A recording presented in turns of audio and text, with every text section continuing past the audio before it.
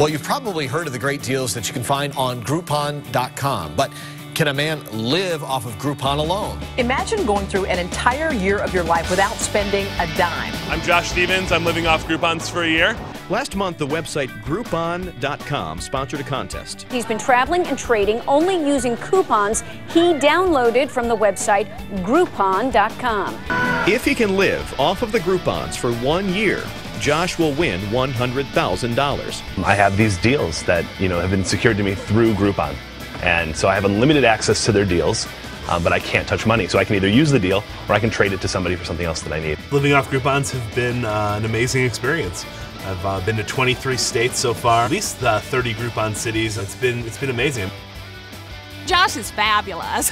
We just kind of see him around town. We're following his blog. We're seeing him. We're hearing from our friends where he's showing up. This 28-year-old has no job, no money, yet he lives the high life.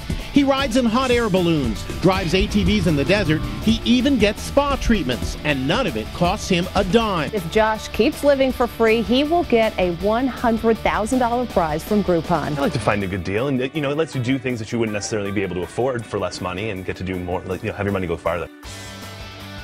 It is strange sometimes to just have a random stranger want to meet me for a drink or for dinner or for lunch, but I understand where they're coming from, because had I not won this contest, I would have been one of those people who wanted to meet the person who was. Like, tell us the point. Like, why do it?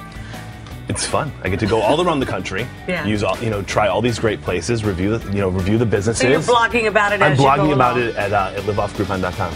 I've been to Indianapolis now, Cincinnati, Columbus, now Cleveland, and I'm heading to New York.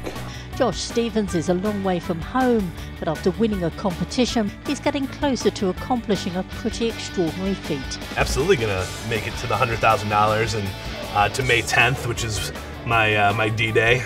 I'm looking forward to exploring some new cities and making new friends and just having a great time.